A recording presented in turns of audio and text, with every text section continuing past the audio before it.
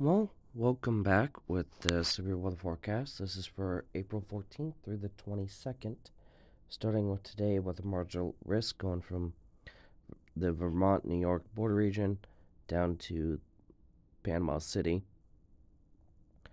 Florida, with a slight risk for parts of Massachusetts, Connecticut, New York, New Jersey, Pennsylvania, maybe a smidge Delaware and Maryland, and a smidge of Vermont.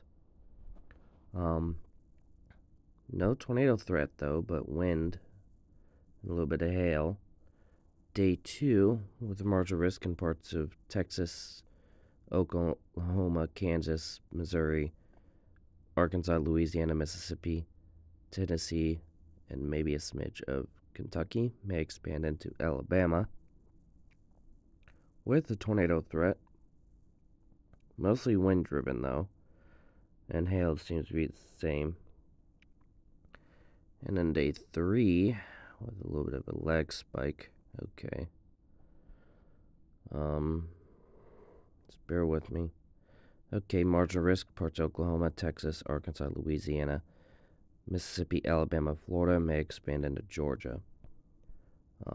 Probabilistic. And then 4 to 8 day forecast, predictability too low, and that's likely going to be that for the whole stretch. So yeah, anyways, that does seem to be it for right now. Stay safe. See you in the next video. Bye.